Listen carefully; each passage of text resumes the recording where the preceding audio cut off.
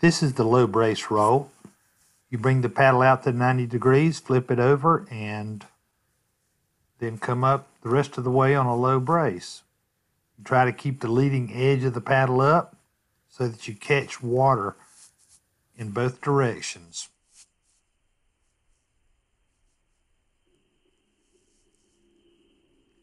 Catch water going out, and you come up about half of the way before you flip the paddle.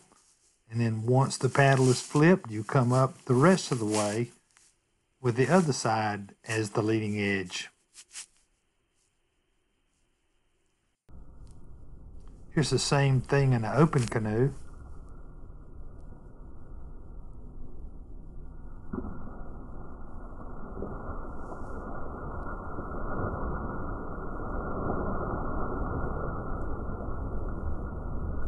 If you go back and watch the first part of this, you'll see how the shoulders of the person flips over as the paddle is flipped over.